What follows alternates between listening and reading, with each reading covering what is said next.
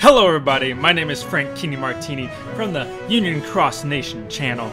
Brian is currently on vacation. Last time I checked with him, he was having a bad case of ligma. So, in the meantime, I'll be helping you guys out.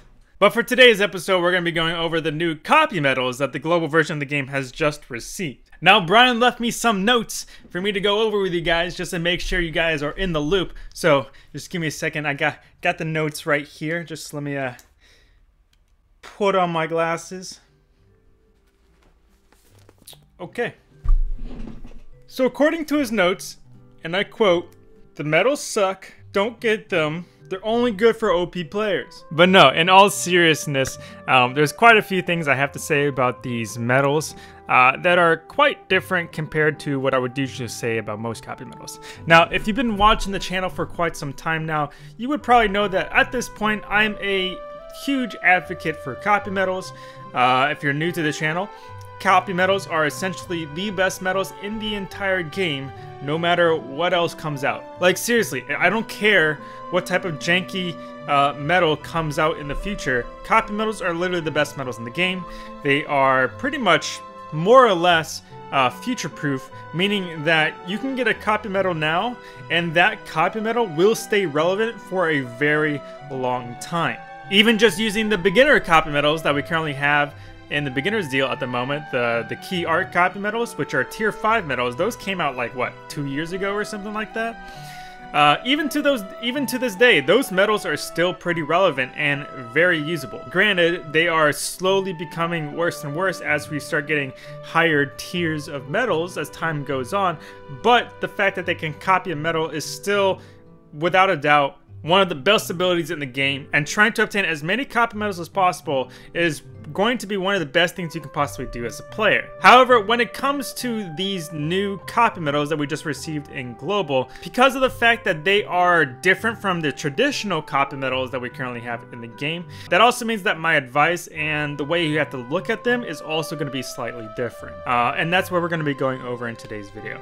But first of all, before I go on, let's just quickly go over the medals themselves. So first up, we have Illustrated Fu. All three copy medals are the exact same thing. They are just of the different attributes. We have Illustrated Fu, who is magic. We have Illustrated Rai, who is power. And we have Illustrated Siefer, who is speed.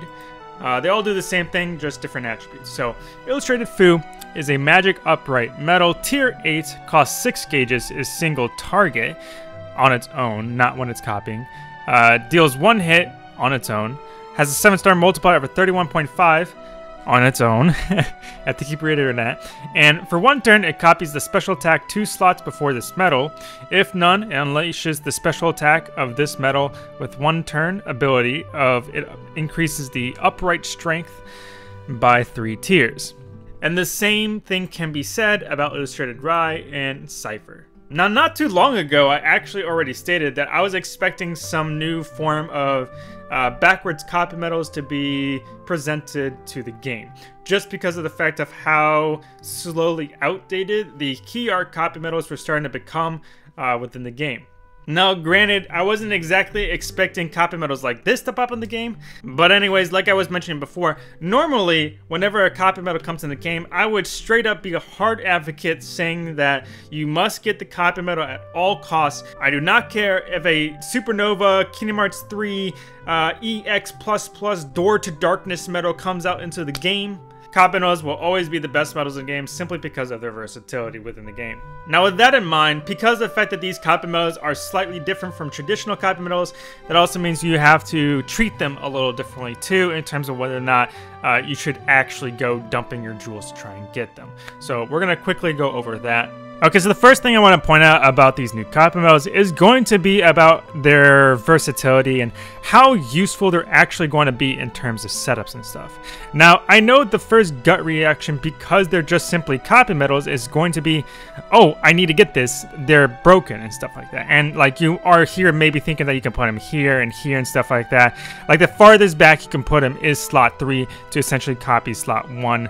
And then slot 4 to copy slot 2 and such. Okay, this is like these last 4 slots are essentially the only main places you can actually place these medals. However, chances are what many of you probably don't realize is that because of the fact that the first 2 slots on any Keyblade setup is essentially reserved for mostly just buffing yourself and debuffing the opponent.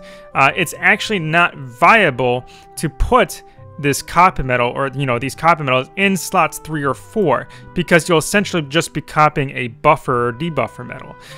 And by nature, main buffer and debuffer medals typically do not have very high multipliers, which means that whatever you're copying with your copy medal in slots 1 or 2 is not going to be doing a lot of damage, which is bad because of the fact that as soon as you reach slot 3, you're already want to start using some harder hitting medals. So even just taking it for example, just to show you what I mean, for many players out there who do not have a Supernova, Kyrie, or Shio medal just yet, chances are this is going to most likely more or less be what your beginning 2 slots of your setup is going to look like. You're going to be using the Kyrie EX Plus or Shion EX Plus in slot 1, followed by a Kyrie or Shion EX medal in slot 2 in order to help get the most of the buffs and debuffs. By slot 2, this already provides almost all of the buffs for your setup, and the only thing you're lacking are a little bit more of the debuffs.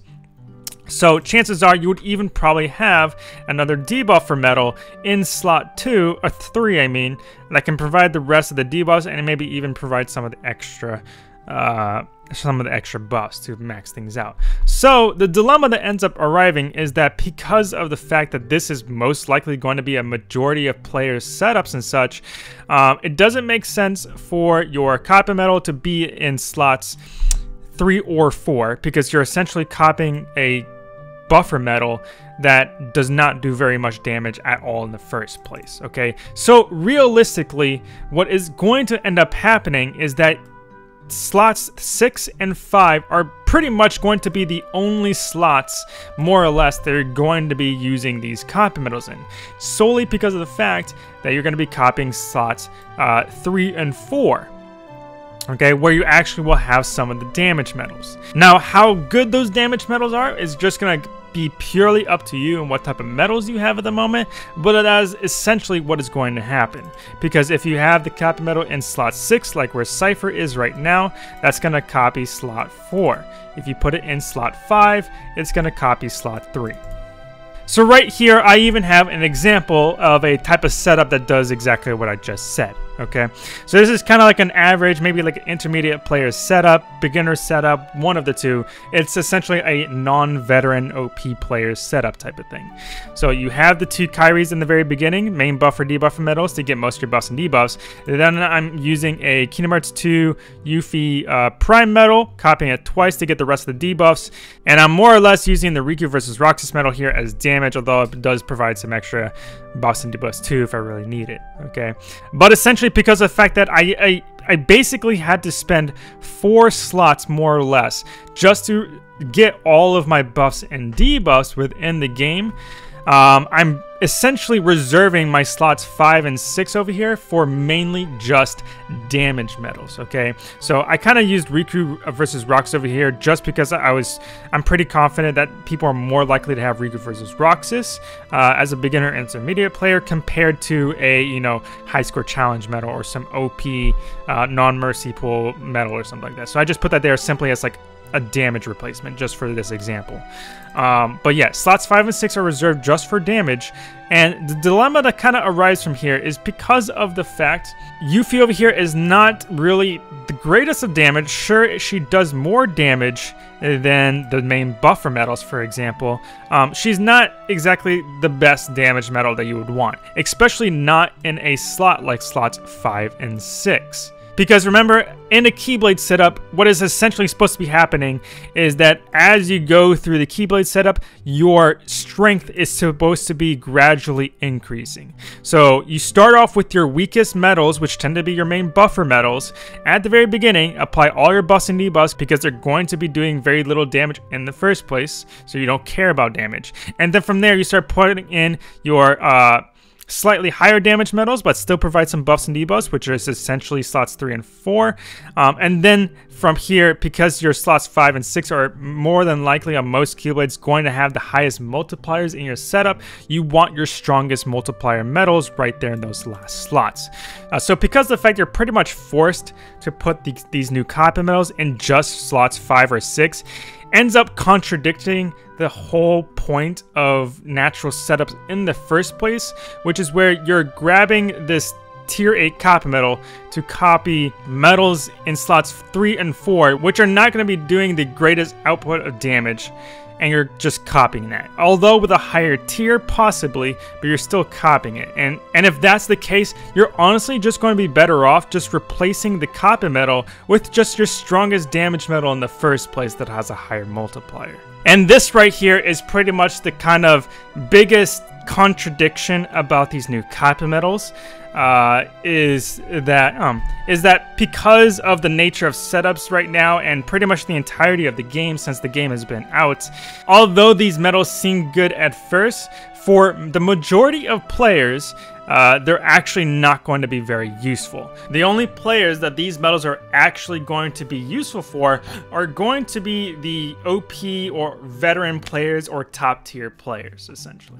And the main reason for this is because of the fact that if you, for example, you already have a Supernova Kyrie or Shion, like shown right here, you can actually put the copy metals a slot higher up in slot 4 potentially to copy slot 2.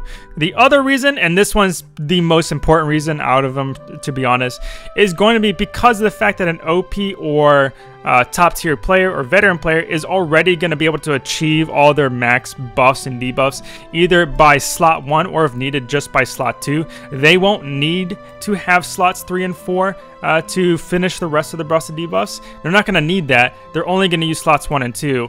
That means copying slots 3 and 4 actually becomes viable because of the fact that a veteran player does not have to worry about those buffs and debuffs or having a low multiplier metal in these slots anymore.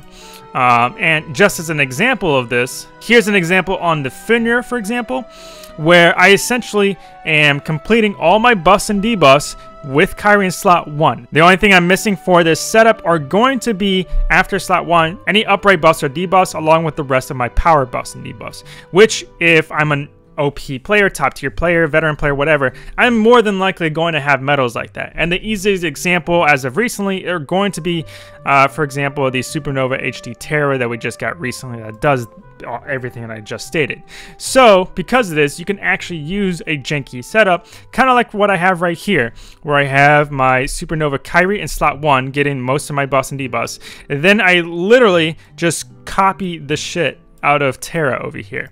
So these two metals copy Terra, and then I have my Rai over here copy Terra as well. And then you can even just have your friend metal just be a copy metal copying another friend's strong damage metal or whatnot. I just put Aqua there just because why not? But like you could easily just put another forwards copy metal in your pet slot if you wanted to. And this is literally exactly what I mean, that the copy metals are pretty much only going to really benefit the OP or veteran players, just because of the fact that they are more likely to have access to these easier setups compared to an intermediate or beginner player.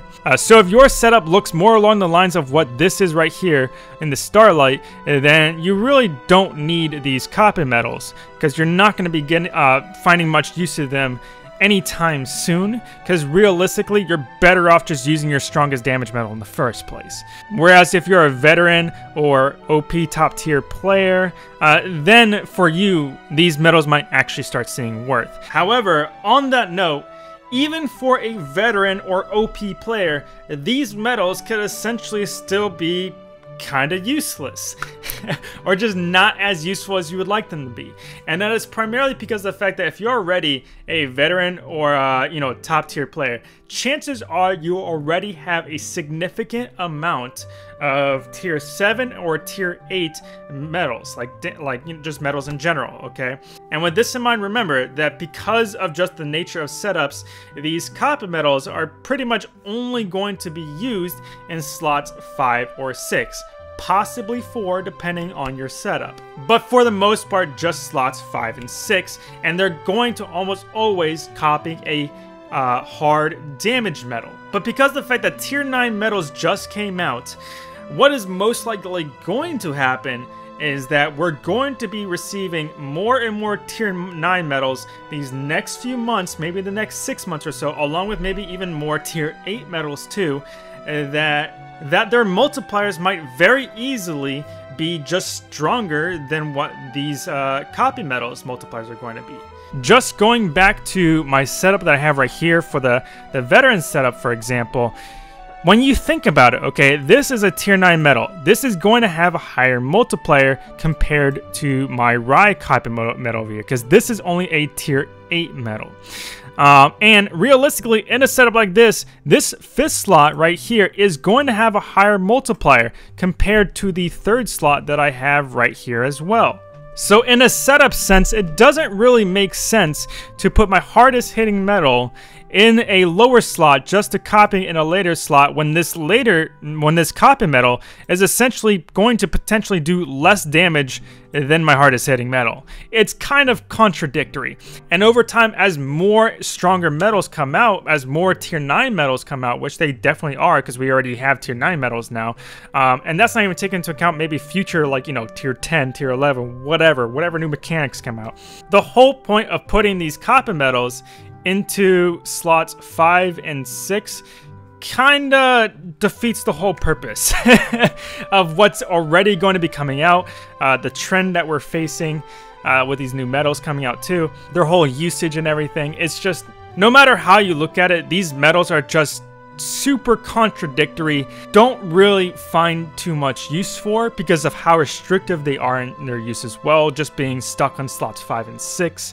They're going to more or less already end up doing less damage than any new medals that come out. Overall, despite being a copy medal, there's just not too much going for them because of the fact they're not, you know, more along the lines of a traditional copy medal. To be honest, I would have much rather preferred that they just made a tier 8 version of the key art copy medals. Just stick with the traditional copy medals. Try not to do anything different. Just stick with traditional copy medals and just reprint them with a higher tier. I honestly would have much preferred that.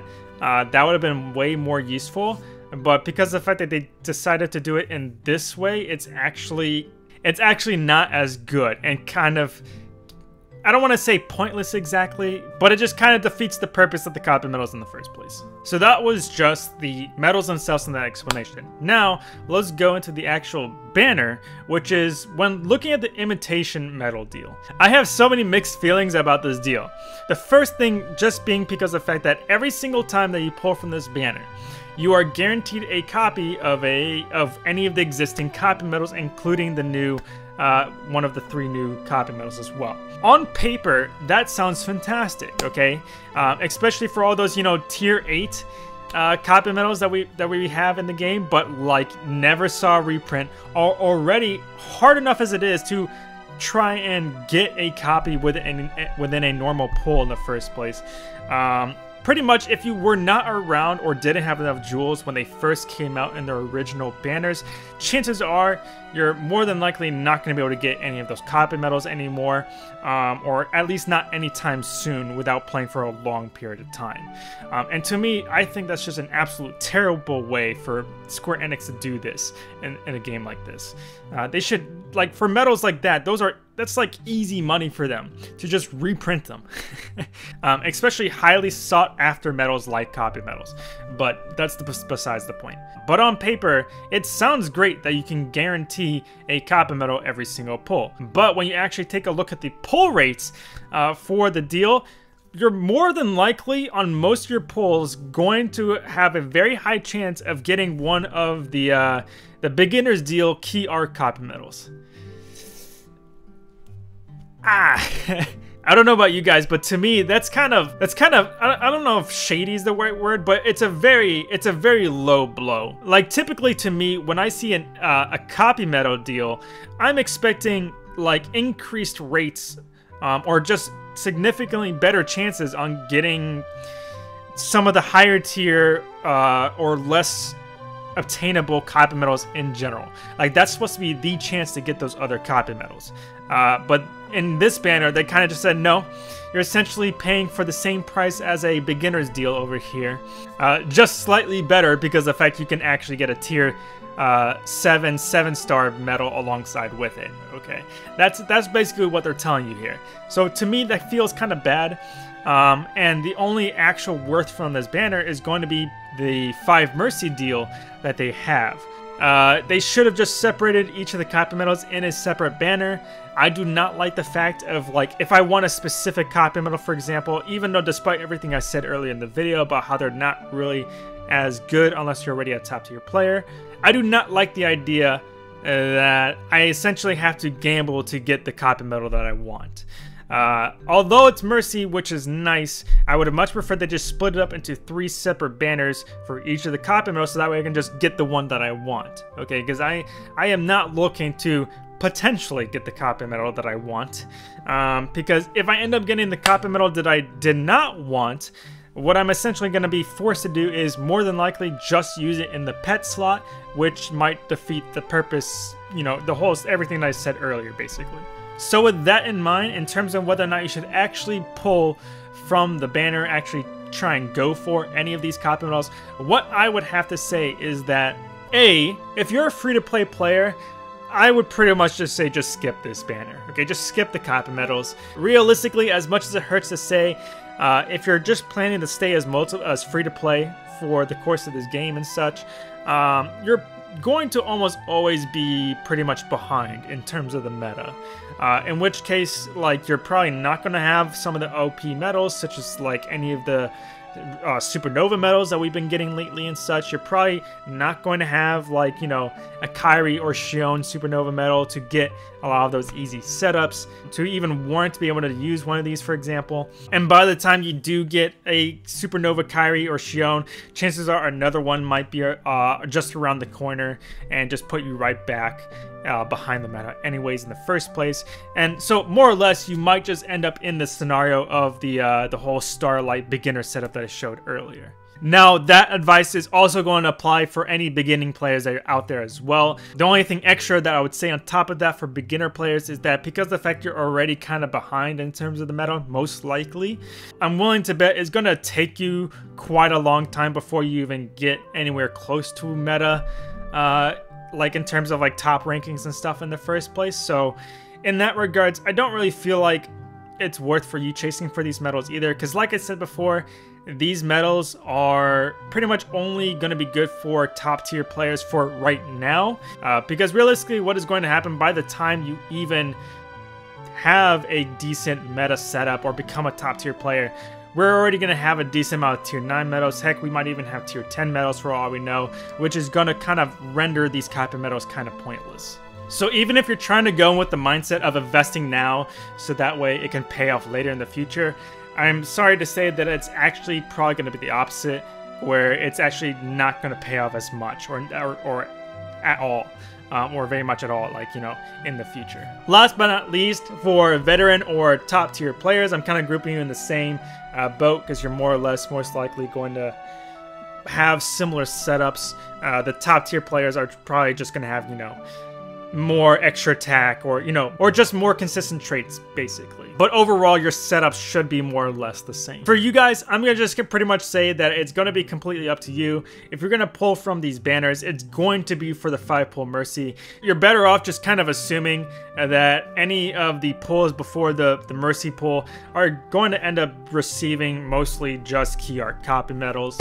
On top of the fact that if you are going to go for the Mercy, I would only go for one Mercy pull, and that's it. I wouldn't consider doing more than one Mercy if you decide to do so, just because of everything I mentioned previously in the video. On top of the fact that it's really not worth, in my opinion, trying to gamble, trying to get the copy medals that you want, or trying to get all 3 copy medals for that matter. Brian made sure to let me know to remind you guys to leave your thoughts and opinions in the comment section down below. He'll take a look at them later. But other than that, if you enjoyed the video, please leave a like, subscribe, and hit that bell button. It's the best way to know when I upload more, it's the best way to know when Brian uploads more videos such as this one. My name is Frank, and I will see you guys in the next video. So yeah, that's the end of the video.